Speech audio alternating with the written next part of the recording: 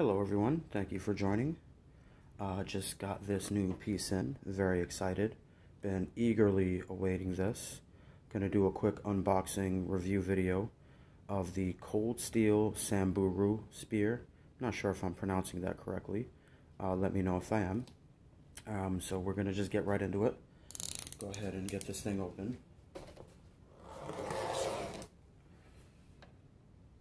Just cut that open.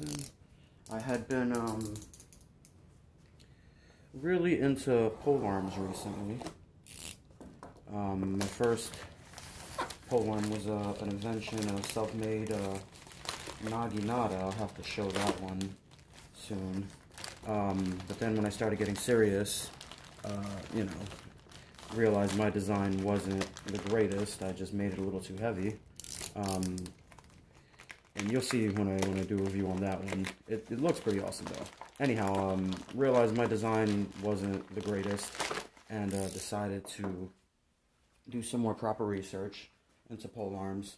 And that led me to my first pole arm, which was the Cold Steel halberd. I'm going to have to do a review on that one too. Unfortunately, I didn't do the unboxing. But anyhow, here we have this one. Since the halberd, I started really appreciating, just good pole arms in general. Let's get the light on. Actually, I forgot to turn that on. And it's led me to a variety of different pole arms: naginatas, yumis, and spears. I would have to say my favorite pole arm. Now, I haven't been able to try all these, or every different variation of these, would be either a halberd or I like the Roman pilum. Big fan of that. However, you can't beat a good old spear. Just a simple spear, like similar to this design that you see right here. Very lightweight, thin, nice and long. This thing is supposed to be over 7 feet, 7 feet tall exactly, I believe. So let's get right into this one. Also, more importantly, not just that length, how light it is. You see here. See if I get that in frame. The head is about 7 inches. Overall 7 feet, 2 pounds 8 ounces. The handle is hickory, and the steel is SK5. Not really sure what that means. Let's check out the back. Here we go. Quite a long disclaimer there. Let's see if I can show that going up. There we go. See that? Number to call. The Samburu tribe who inhabit Kenya's rugged northern frontier. Tall, lean people who eke or eke out a living as semi-nomadic herders of sheep, goats, donkeys, camels, and cattle. The warriors of the tribe known as the Moran, I'm guessing the L is silent there, are particularly impressive as they never cut their long braided hair and decorate their faces and torsos in beautifully intricate patterns using a cosmetic mixture made from animal fat and red ochre. I'm not sure if I'm pronouncing that correctly. Since their flocks and herds are constantly menaced by predators and subject to raids by lawless shiftas, also known as bandits, from Somalia, they seldom venture outside of their kraals, which would be a makeshift hut, without being thoroughly armed. In fact, no warrior of his name would think of being caught without his spears. You can see the Samburu's warrior's 7-foot throwing spear as the most advanced, state-of-the-art spear of its type on the planet. With this extraordinary spear, warriors routinely dispatch marauding leopards, lions, and even firearm-toting bandits at unheard of distances. Pretty impressive sounding there. Let's go up a little bit, starting to see the spear now. Our Samburu spear breaks down into 3 components. The first is the spearhead itself, permanently welded to a 3/8 thick steel shaft. Second is the counterbalancing butt spike, also known as the shoe. This is used as an alternative point for practice throwing, preserving the actual spear blade itself for more serious work. Third is the black hardwood handle, a double taper connecting the head and shoe. This spear could be described as a 300 Winchester Magnum of the spear world. It can be used at any long range, flies straight, has flat trajectory, hits hard, penetrates deep, like the 300 Winchester Mag. It can be used to take any animal in North America. Wow, that's a pretty confident statement there. Let's go see. There we go. The head, shoe, and handle. I didn't know much about the terminology of spears, but I'm glad I can learn them now. There's a little note here. We made our samburu spear as tough as possible. However, if you bend your spear shaft or shoe butt spike, it can easily be straightened with a vise or a hammer, and the tough hickory handle of your spear eventually breaks, so please be prepared to replace it. Good to know. Assembly. To assemble your samburu spear, 1. Take the head and shoe and fit them tightly into the handle. Never use an awl or scribe to mark the handle. Oh, no, not never. Next, use an awl or scribe to mark the handle in the pre-drilled holes of the head and shoe. After you have done this, remove the head and shoe and drill the holes using a 32nd approximate drill bit. 3. Once the holes are drilled, you can put the head and any shoe back in place. Once they are tightly put back into place, put in the screws. Make sure the 3 heads are generously coated with some wood glue, and then turn them in snugly, and your samburu spear is ready to go. Well, here's some more breakdown of it, of the process.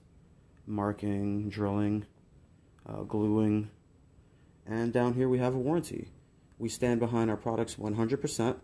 We subject them to the highest standards in the industry and strive to make each as perfect as possible. We warrant this product is free of defects in workmanship and materials. This warranty does not cover wear and tear, damage caused by misuse, lack of normal maintenance, or disassembly.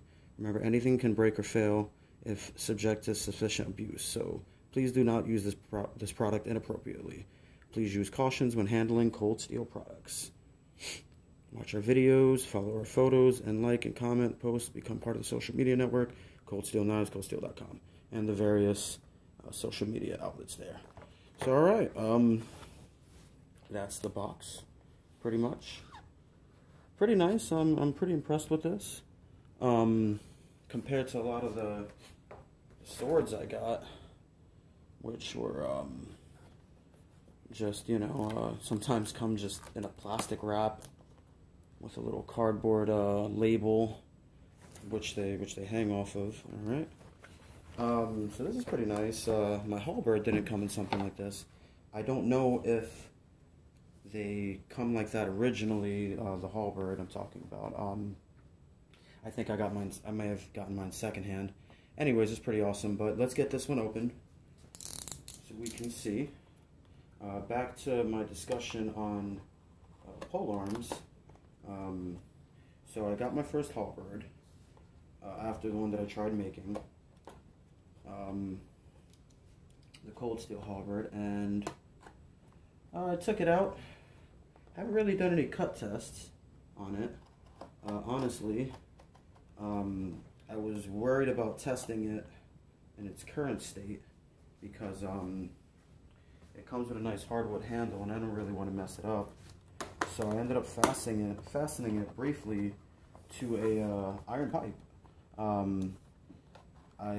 Like I was mentioning with the pole arm I tried making myself. I gotta show that to you guys sometime. This box is giving me some trouble getting open. With an iron pipe as a shaft, I found it's just a little bit heavy. That's something you may see a lot in, you know, novelty or costume style weaponry. I think just metal shafts. I don't know if it's historically accurate. I doubt you're going to see too many historical pole arms with steel or iron shafts. They're just a bit heavy, so wood definitely tends to be a little bit better. Unfortunately, yes, that means the chances of them breaking are a lot greater. But typically, I think, you know, you'd have a lot of spears, you know, ready to go. So since that, I recently reassembled it with the wood.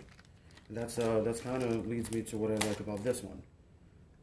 There goes the hickory wood handle. That is just known as the handle. And in here in the bag, I have the head and the shoe. let's go ahead and get them out. Nice, you know, wrap job there. You can kind of see everything in there. See what you get. This is how I'm used to cold steel. At least my machete swords all came in, you know, similar to this. Same thing with a few of the knives I got from them. Just a little, you know, cold steel label up here. So this is what I'm more used to. Now let's see if we can get this out.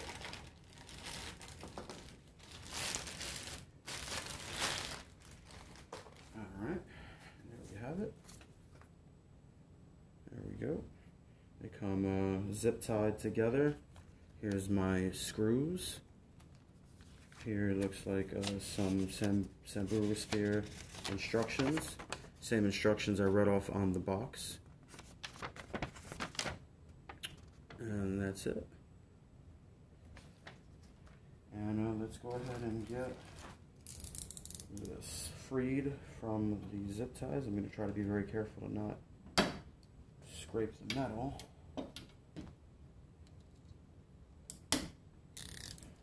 But just a disclaimer for you out there, anybody from Cold Steel, if you're watching, I am probably going to be putting through this through some serious torture testing. There's the nice sheath there, hard sheath, more like a little scabbard. Secure X sheath there. Do not grip here, do not grip here. Cool. I like use extreme caution. Grip here, use extreme caution. That's where you're supposed to pull it off. We're not going to take it out yet. There you go. All the way down. This is the head. You can see the pre-drilled holes ready for you to put in your screws. I could definitely see why using this with some wood glue would definitely be helpful. This is the shoe, known as the shoe. It comes in wrapped in a little plastic there.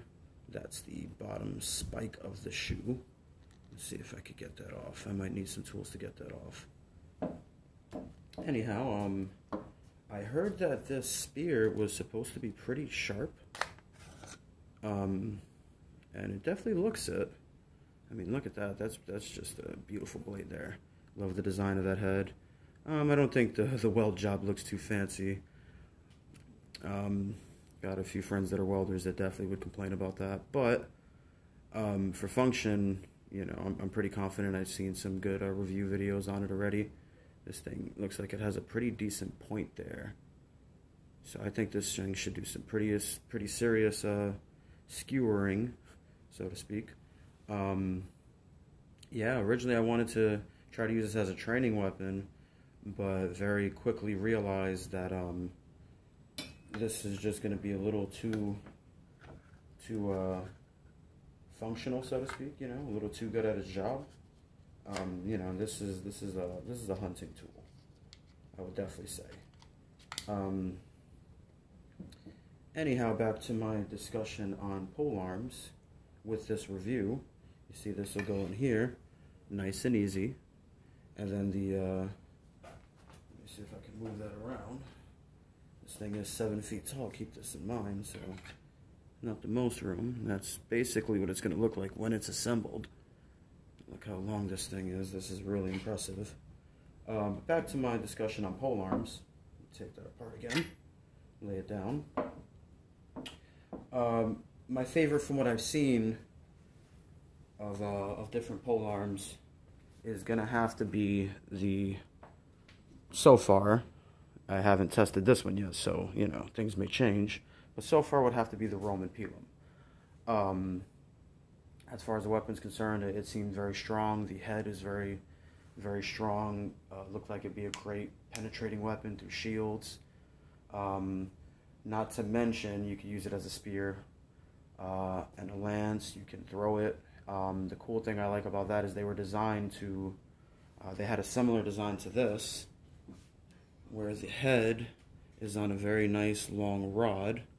So typically when an opponent would try guarding, this would hit the shield, and without having this thicker base, the spear would be able to penetrate a little bit deeper because it's not going to get slowed down by the shaft as it enters into the, the opponent's spear. So typically, especially at a length like this, which seemed like Pelham's had a similar length to this, with a length like this, where the base is all the way up here, it's nice and thin, the whole shaft, and then you have the head. At this length, even someone guarding with a shield is probably still going to get hit by the head. And that seems similar to the Pelham. I wish I had an example of a Pelham. Anyhow, my point is that this is very similar to that design, I think, just like I mentioned with the rod. The other thing about the Pelhams is that they were kind of designed to break apart upon impact, which you would think wouldn't be a good thing. However, it would prevent your enemy from simply picking up your spear and throwing it back at you.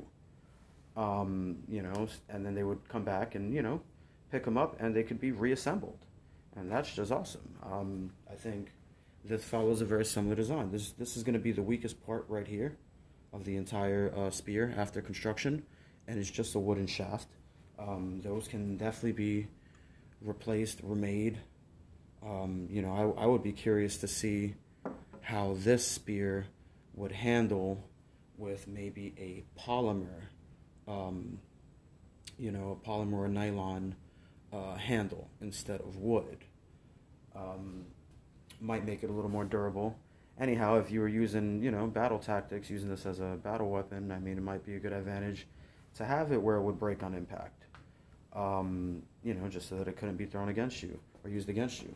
I like this thing because even if it did break on impact, depending what side, you still have this entire shaft here on both of them.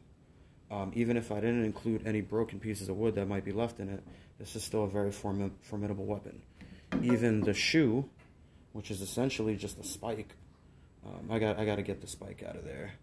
I don't know if you can see that in there. Let me see. Really see that little spike in there. See if I can get that out. All right, I got it. There you go. If it broke, you'd still have this spike, another formidable weapon. Let's say maybe you didn't have a shield. You could just use these two. Just hold them just like I'm holding them right now. And, attack with one, parry with the other, or switch off. Attack and parry, alternating. Sporadically, throw them off, Anyhow, yeah, get that back on there. Keep this thing nice and safe. This is definitely not a toy. Always handle these weapons with caution and care. Keep them nice and safe. I'm gonna get this thing all the back up before I put it back away. I'll be uploading a video soon with this thing put together, doing a few test throws. That's the other subject I wanted to mention. They mention on the back here that the tribe that used this, the Samburu tribe in Kenya, this thing, was the 300 Winchester Magnum. It could take any animal in North America. It's considered the most advanced state-of-the-art spear on the planet, at least by Cold Steel. Let me know what you guys think of that. I think some of its form and function is similar to the Roman Pelham. Let me know if you think I'm crazy for comparing the two. Anyhow, I'm going to get it put together and test it out. I really like this. I think it could be used even a little bit as a, like a battle spear, not necessarily just throwing. I've seen videos where they take this piece and they're cutting up boxes and leaves, and it's supposed to be very impressive. I don't have much experience with spears. The only other spear that I have that I would really call just a battle spear primarily, not that I can't throw it, is my Colombian survival spear. This is one that I did a video on just the head a while back. Go ahead and check that out. I've since then attached a shaft. I'm going to do a full review on this one. Let me know what you think of that if you want to see that one.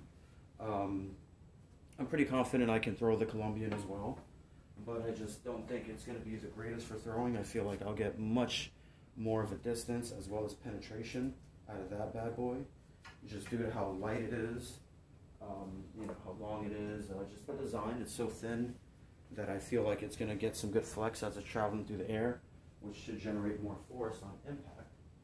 I'm going to to show you now the first spear that I got, which was the M-Tech. This is the M-Tech tactical spear from United Cutlery. Take off that just to show you the tip. It's got a little rust on it. I need to do a good review on this one also. But this is only about 4 feet long. Nice polymer handle, like I was mentioning. I'd love to see this with a polymer handle. But this thing is a rugged workhorse also. This makes a good training spear, good beginning throwing spear. And you could also use it as a battle spear. This thing, I've hit some things with it. It's pretty tough. Got to do a video on this one. But all in all, I'm pretty confident that the title, the real champions of the pole arms for what I have so far, is probably definitely going to go to the Cold Steel Samburu spear for my top thrower, and the Cold Steel halberd. I'm not going to bring that one down now to show you, but I'll do another review on the halberd. So alright guys, let me know what you think of this new spear. Can't wait to get it put together. Let me know what you think of any of the other pole arms that I mentioned in the video, alright? Thanks for joining.